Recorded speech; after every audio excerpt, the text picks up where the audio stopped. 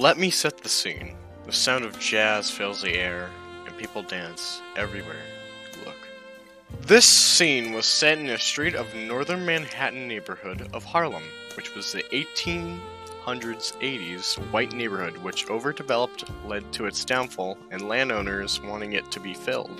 Middle-class African Americans named the Black Bohemia and others moved in to fill the residence, which others then followed, which white families then tried to keep them out, but eventually failed and left. They then started to make shops, and a spark of the greatest time for cultures for the African American community started, called the Harlem Renaissance.